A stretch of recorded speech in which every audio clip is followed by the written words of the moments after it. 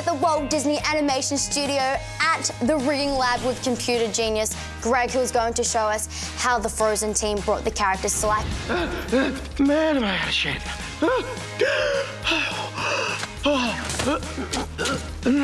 There we go. Hey, do me a favor, grab my butt.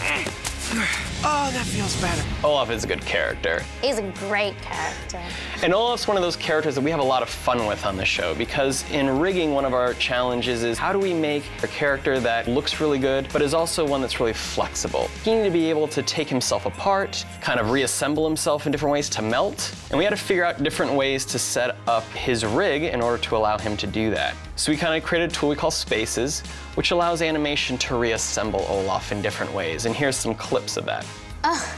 So he's able to like take his body off and put his arm in his head and rearrange himself in different ways, and you know, that's really the big thing we look for in our character rigging, is to allow animation to do whatever they can think of. Very creative. It's very creative, and he gets his nose back.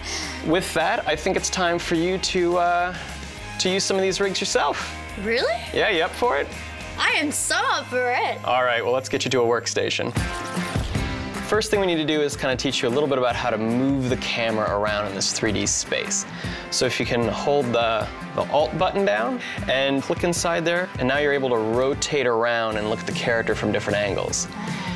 And see, we got those little arrows? Yes. You can now pull them around. So if you pull the red one, it's gonna pull his face back. If you pull the green one, it's gonna pull it up. Or if you grab that little blue square in the middle, you can kind of, yep, that one, and then drag it around. You can kind of move it wherever you want. Oh, he's sad. But he's happy, but he's sad. Exactly. Grab the red here and just rotate it down. Whoa. So now you're able to rotate his jaw. Oh, that's what he says. So it's one of those things with the characters is we don't limit the rigs. We allow animation to move it however they want, to kind of do different kinds of poses. So you can also do things like click on here and grab his head, and then you can move it around. So you can take his head off. Oh, wow. Can we move the arms?